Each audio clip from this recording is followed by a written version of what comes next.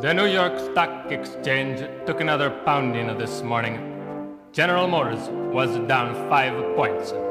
Standard Oil off 5 1/4. Procter & Gamble was down 6. The market has been going down more and more, and not one European country has sent even a get well card.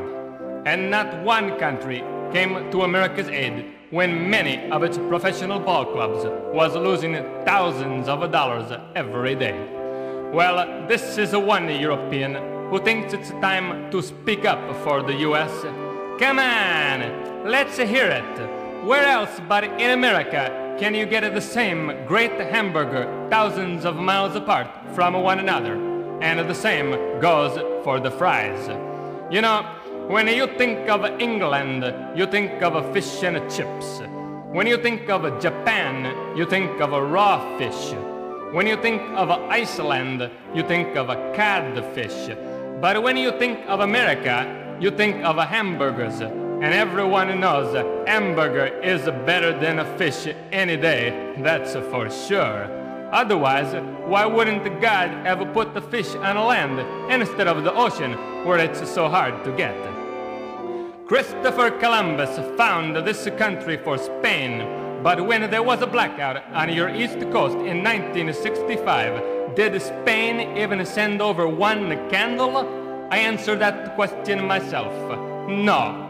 And when America was having riots in Grant Park in Chicago in 1968, did your Canadian neighbors send help?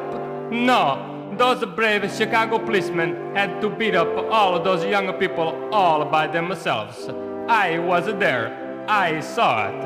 After this thing is all over, you should say nuts to Canada. And why don't you say nuts to Sweden too? Who do they think they are, telling you not to bomb somebody?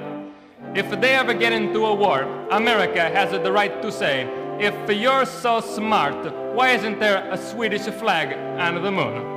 All they ever gave the world, besides complaints, was meatballs, and I'll bet you'll find they was even made from American cows besides. I'm telling you. The only thing the rest of the world ever gave America was the flu.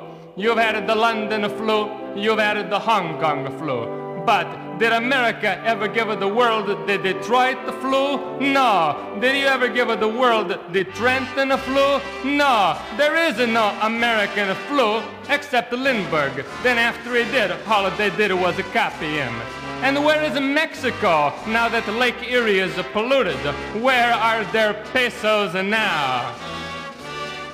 And finally, when Vietnam had the Civil War, America sent over thousands of men to help.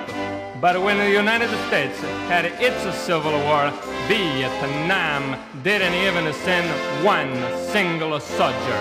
Don't take my word for it. You can look it up yourself.